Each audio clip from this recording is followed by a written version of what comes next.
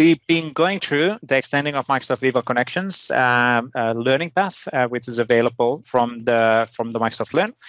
If you go HTTPS or HTTP AKMS M365 Dev and Learn, you will find the extend Microsoft Viva Connection. And that really is focusing on 3 different topics. It focuses on extending the Viva connection from a web part perspective, from a application customizer perspective, and then using the adaptive card extensions. So relatively simple scenarios and simple implementation style, but actually super powerful. So it really shows how to get started from a scratch and from nothing, and understanding what you can do as a starting point. And then, of course, you can extend from there using the documentation and tooling and hands-on labs and samples and all of that what is available. So within the past 2 weeks, we've been going through the first, we did AC, so adaptive card extensions, then we did web parts, and now we're going to the application customizers. And that's basically the last piece from this learning path. And then next time we'll talk about something else again, but not from this learning path. So what we basically have already agreed with the cloud advocates like Waldek is that we'll start covering more and more learning paths in this Tuesday call, because it's beneficial for community to know and see this also actually in demos as well.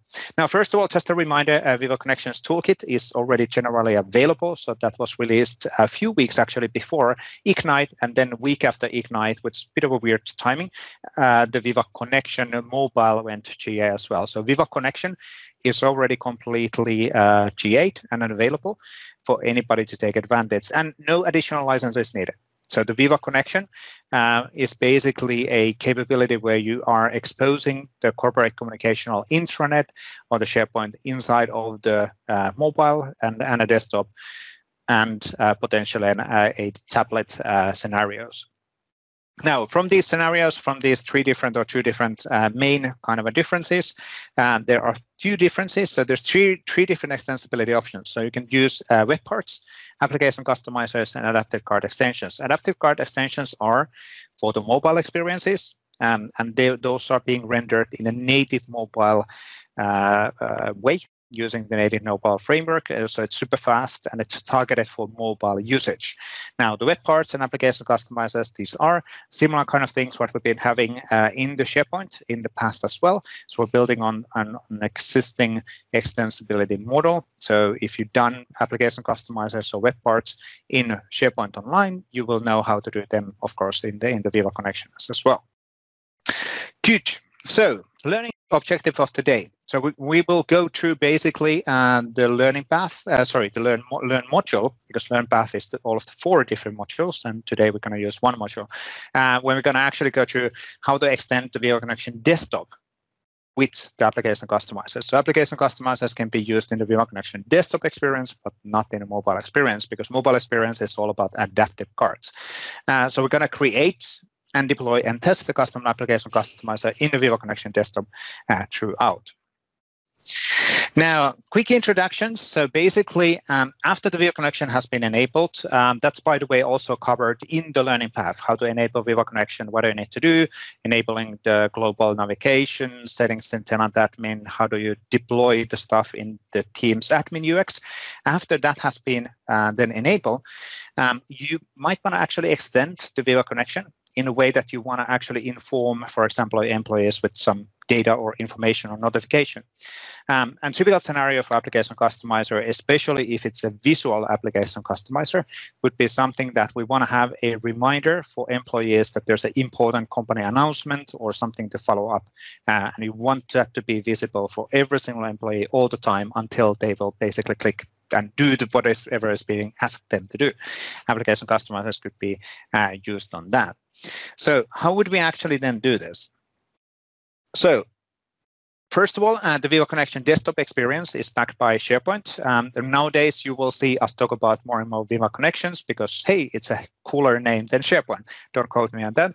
But still, it's one of the kind of a repositioning where Viva is being promoted more, and the SharePoint is still in the contact site and content services behind the scenes. We're using basically a SharePoint home site, which is the one which is being then exposed through Viva Connection Desktop inside of your Microsoft Teams application. So making sure that you can easily access the information directly from desktop or from the mobile experience. And as noted out already there, application customizers only work within the Viva Connection desktop experience. They won't show up in a mobile Viva Connection app. So good to be aware of that. Again, the mobile application only supports adaptive card type rendering. So that's really important to understand. Now, application customizers don't have to have a UI. So they might be something like you want to have, for example, let's say Google Analytics or some other analytics tooling, which is tracking the user view. Google Analytics is quite a typical scenario for this stuff. To be fair, there is a free similar kind of version coming from Microsoft as well, which is, what is it called, Waldek? I know what you mean. I have it. Yeah, exactly. This is the moment when we should be promoting our own company products. Yeah. You know. Not Google Analytics, the better one. Not App Insights. It's also it's another thing. Okay. No, anyway. not App Insights. Not App Insights. We'll look it up. Cool. Now, but for that scenario, so that would be a good example of we want to embed something analytic scripts on the pages to analyze what's happening, and then there's no UX which we're rendering. Now, application customizers can actually have also UI elements, so they can actually claim positions on the UI, which is being exposed inside of the Microsoft Teams as a Viva connection. And right now, we've been waiting for get more placeholders quite a long time. It is still in works, but right now we still have one placeholder in top, one placeholder in bottom. So basically a kind of a header section and then a lower footer section where you can embed extensibility on that side. And thank you, Christian. It is Microsoft Clarity. You are absolutely correct on that. Thank you for helping us. See, as a Microsoft employee, I guess we should know about this stuff, but hey, you cannot know everything. You cannot know everything. Now, for the application customizer, as a developer, we define the position of an application customizer. And this is really the big difference between application customizer and extensions versus the web parts. So the web parts are being modified and configured and adjusted by the content editors. Application customizers are something which is being looked kind of hooked or locked in the site in a certain shape or a form, and the end users cannot get rid of them. So they're basically locked in from that perspective. They're actual code, so it's a developer experience. Now, you might actually think about this if you think about SharePoint Framework extensions, that what's the difference, for example, these extensions versus some of the configuration options, what you can do in the lists, because extensions, technically, not just if you step away from the application customizers, you can do list level customizations, but that the difference is really the fact that when it's SharePoint Framework, it's code and it's developer created, developer associated, not end user or site editor configurable. So that's where the differences really are. And editors cannot get rid of them as such because they're basically locked to be available on the site. Now, site administrator configure application customizers potentially, so there might be limited configuration capabilities. There are a few different options how to make this happen, either centrally from the tenant scoped or then in the site level.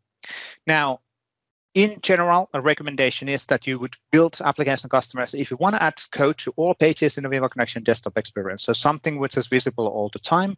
It could be like a header master navigation. If you don't like the out-of-the-box one, it could be a master footer. It could be a notification. It could be something which is detecting that, hey, you're the person who's located in this particular location and you should be doing X and Y and Z today. You go there and make that happen. Just the reminders, personalized reminders, for example, in the Viva desktop experience. Or you haven't actually completed your mandatory training. That happens actually a lot in the Microsoft. We're getting those reminders all the time. At least I do, because I never remember to do them. So a reminder for me to actually follow up on those trainings. Now let's actually create one of these from scratch. We do have nicely timed today. So I will start actually from clean command line and we'll move into the right location. Let me pump up the font a bit and let me go to my PnP location. everybody has a PnP location, right? Of course you do. Yeah, and let me actually start from here. Let me a quick shuffle things so I can see the code which Waldek has written. I'm just executing his code, so it makes me feel that I'm actually capable of writing code how to fly. Am I? Oh yeah, and I guess for away? me it is an ultimate test. Like, can I write code that anybody else can run? Yes, or I can run. There's a different than mine. Can a PM run your code? Now, basically what I'm doing here is that I'm running Juvonen generator, which is the creation of our SharePoint framework or Viva Connection project. So we start the creation of our project structure. And let's actually use the values what our documentation is giving us to use. So I'm going to use an SPFx company announcement application customizer as the solution name. And then it's going to ask me, this is a relatively stupid question right now because, and we're going to drop it into 1.14 version, but we only support SharePoint Online anymore with Juvonen Generator. You will need to use an older version of Juvonen Generator if you're targeting SharePoint 2016, 2019 or subscription edition. So we're going to use that one. And we're going to use current folder because I already went to the folder where I want this to be created. And then for these, we're not going to deep dive on the settings, but basically we're not going to have a tenant deployed and not unique API permissions. So not a super security, but a normal security level still. We're going to create an extension and we're going to create an application customizer and we're going to give it a name like something meaningful. Technically, this is not visible from the UX because, again, a developer makes the decision where the application customizer is being placed. So the UX doesn't really matter that much, or these descriptions doesn't matter that much, but hey, it's good to have them in the package. Now it's going to create the solution. It's going to create the package and for us. And as it's doing that, let's actually have a look on the setup. So if you followed up on the last 2 weeks on our journey on implementing and doing extensibility with Viva Connections. So first of all, we have here relatively simple Viva Connection layout. So we have a Contoso personalized logo and a name. So you can personalize the Viva Connection based on your company. And then we're using super simple communication sites as a starting point. But we have enabled the dashboard here already. And we have actually one announcement list which is created for just the mimicking information which could be important for the employees. So we have one completely mandatory training information available and then another news. Now, if I go back in the home, we can see that we have the ACE, which we have implemented in here, ACE being the adaptive card extension component, which could be then exposed using the mobile experience. And then we have a custom web part, which is visible here as well. Now, today we're going to create an application customizer. Again, if you're super familiar with SharePoint framework, there's nothing really unique or new in here, except that now we're inside of the Microsoft Teams, which makes that then as a Viva Connection experience. So, and the cool thing about all of this one, again, just to recap, there's no license cost, no nothing. You can just embed the SharePoint Online portals and modern portals directly in here. This doesn't look actually super impressive, but again, if you're looking into doing a super impressive portals, I would still recommend using the SharePoint Lookbook. And there from here, you could use something like the perspective as a starting point and then enable that to be the welcome page and then add the desktop, the Viva Connection dashboard and all of those experiences in here. But let's go back on our boring site. We should have actually made it a bit more flashy. Maybe not. The flashiness is always, it might be confusing as well. Now, let me go back on the command line. We can see that our solution has been created. And let me actually open up a Visual Studio Code and we'll start doing some coding. Well, actually not, because remember to read the manual. The manual says that we need to run one npm install command. So let me go back in command line and let me add a SP Office UI Fabric core.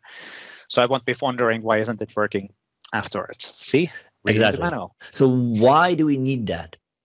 So we're going to use this one for styling purposes. As we're rendering UX level information, we will take advantage of styling elements from the SP Office UI Fabric core. It gives us a styling colors and style definitions, which we will use in our implementation.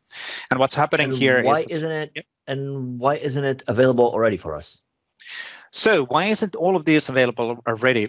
It's not available because we want to make sure that if we're not using that, we do not increase the page size. So basically, we want to make sure that the package and the JavaScript component, which comes out of transcompiling the TypeScript, is as minimal as possible. So when people are accessing the page, for example, through the Microsoft Teams and from other areas, it will not be critical.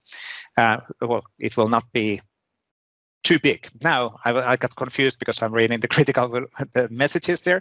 Now, by the way, on these things, that's actually a good point for test from Eric. Every now and then you might see this. We are of course closely following up on this. Quite often, as you're seeing, for example, in this case, the three critical, these are not critical in runtime. So they would be critical in runtime if we would be running server-side code, but not when we are running client-side code after transcompiling the TypeScript to JavaScript. And those are the kind of the differences.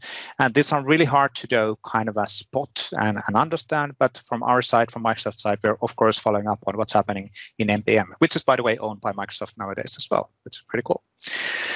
Now, or GitHub, but then Microsoft owns GitHub, so it's complicated.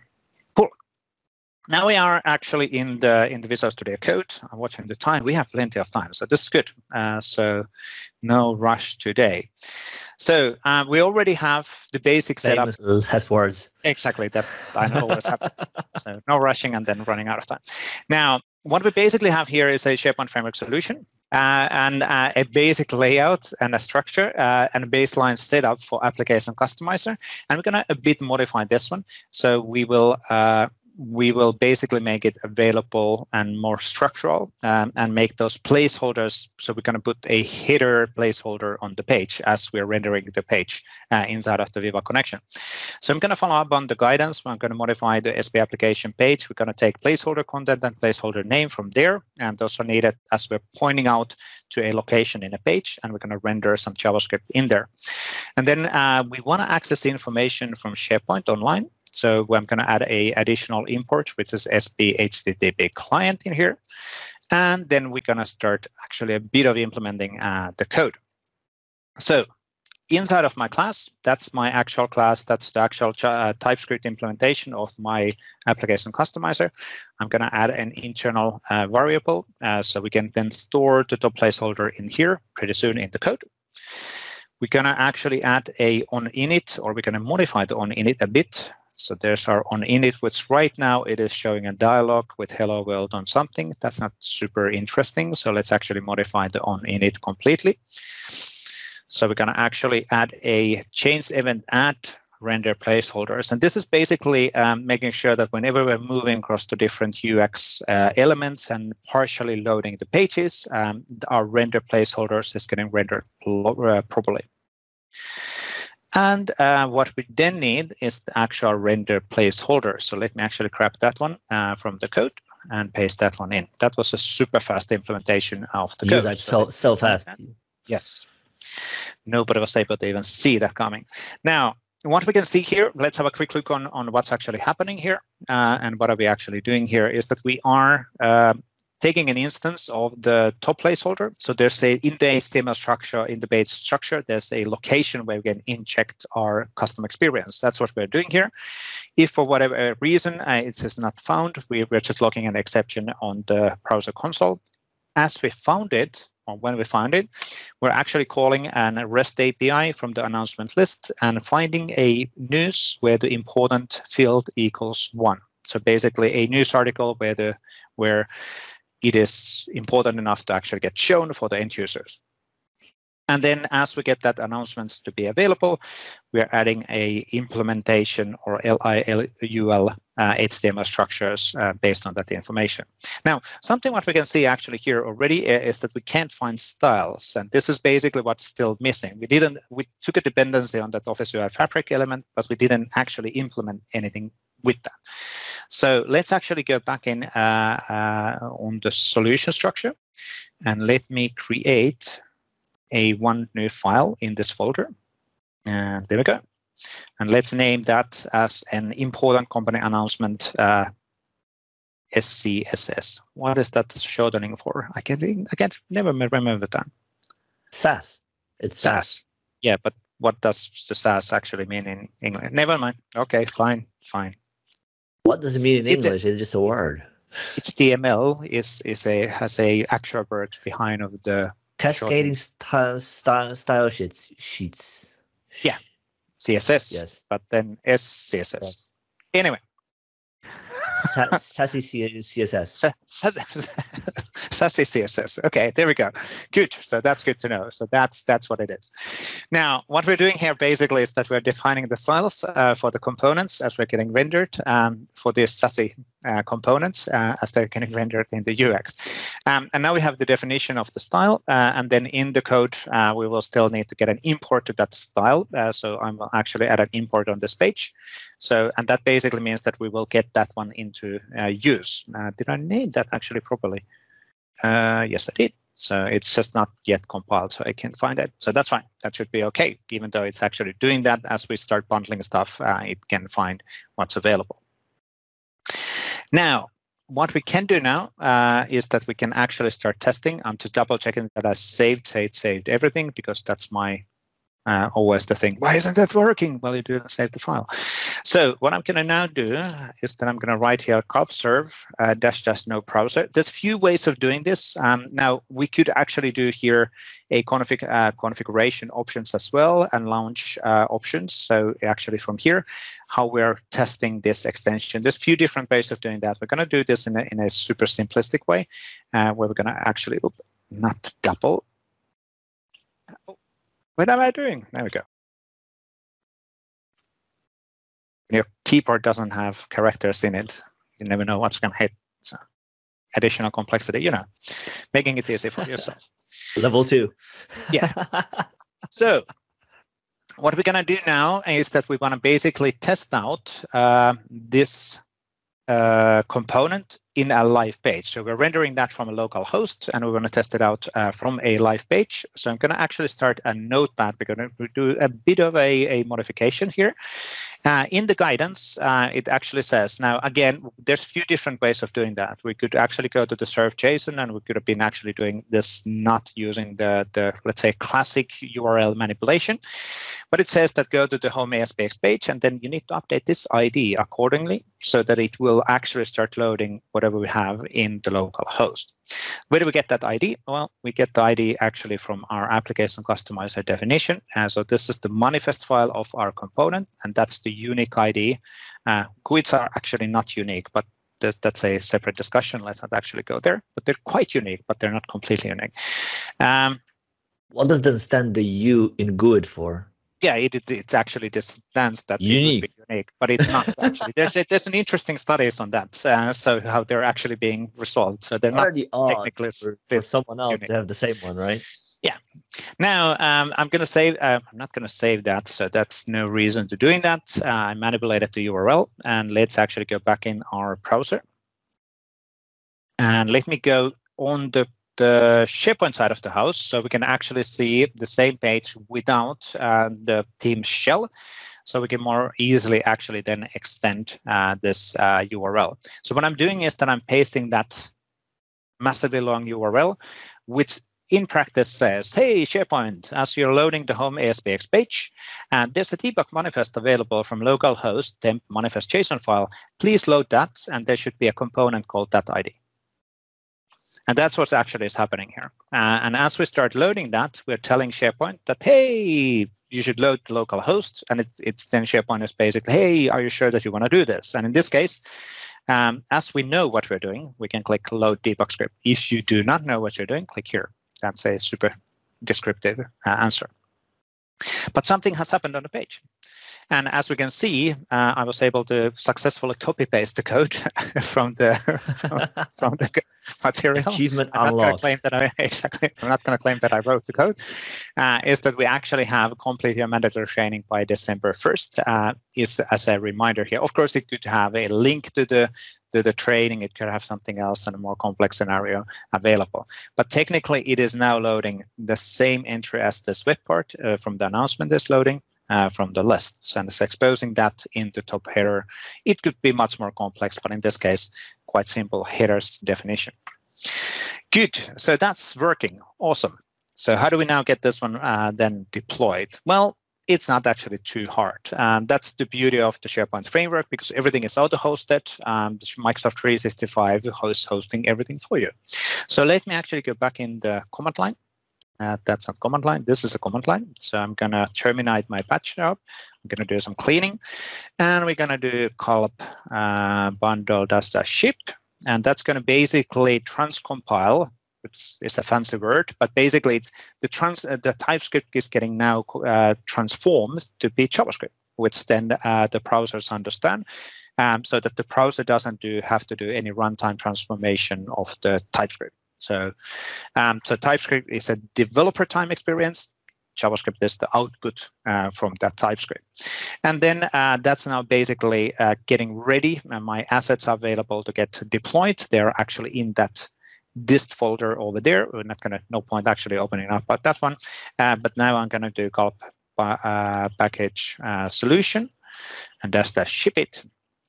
And that's going to then take the dist information and my solution definition and everything else and create that to be an SPFx file, which we last time already said, SPFx file, which is now named in here.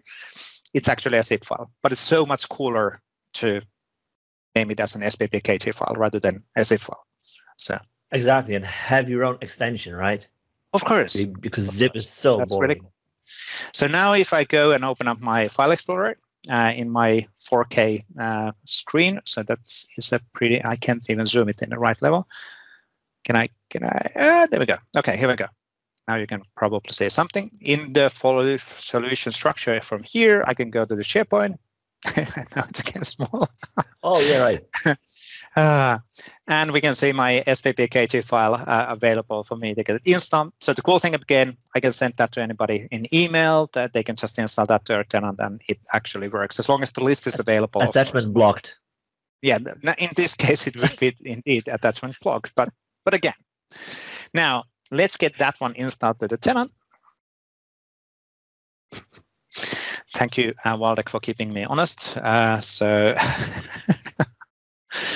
let me go my SharePoint Online app catalog, which luckily is getting modernized, and this is so outdated. But basically, it's an administrative operation, so it hasn't been yet got too much love, but it's going to get more love in the future. Now, or there's people actually already working on the modernization on all of this. Now, this is the app catalog for SharePoint Online and for Viva Connection, because again, behind of the Viva Connection, we're using SharePoint Online as the engine. At some point, you might actually have maybe Viva Connection app catalog, an abstraction of this, and a few things. There's an interesting designs and plans in the roadmap for all of this, but let's not go too much detail yet on that, because things have not yet been decided. So I'm going to install that component, SPFx file, which is actually a zip file, but hey, to my tenant, we're going to drag and drop that to the app catalog. It's going to then prompt that, hey, so you need to be administrator, you need to understand, don't just take random examples from the internet and just put it in your tenant running. What's wrong with that? To the tenant. There we go. Yes, why is that? Just take the JavaScript file and put it in your tenant. What's wrong with that? Now, as we can see, that's the component, and we can see that it's deployed. And more importantly, there was no package errors, so we're basically good to go. So now we're going to install that to our site. So let me go back in the SharePoint site. I will go to site contents. We already see two components being installed, which are actually, can we actually get the full name? Oh, we can't. It says ACE client-side component, and this one says web part client-side component. But now I can add the third one, which is the application customizer. So I'm going to add an application. Now, this is actually really good. So we're hitting this because there's a cached entry related on the localhost definition, which we were playing around in here. So this might happen. But this is a bit of a annoying thing. Let me go back in the home. So it's like in our docs, we have instruction to turn it off. Yes, you do. But I forgot about doing that. So the easiest way to actually clear that is add a parameter reset equals true. And in the docs, it actually says that, but I skipped that. So I didn't, why would you read and the that is what you get. Exactly. Then you get surprises. Luckily, I've seen this one before. So now let me do this one more time. Let me go new and add an app. There we go. Now it's working properly. I can go to from my organization, which basically shows those applications which are available from my app catalog directly, not just from a SharePoint store. I could access the SharePoint store from here as well. And the one which has not yet been added is the application customizer one. I'm going to add that to the site.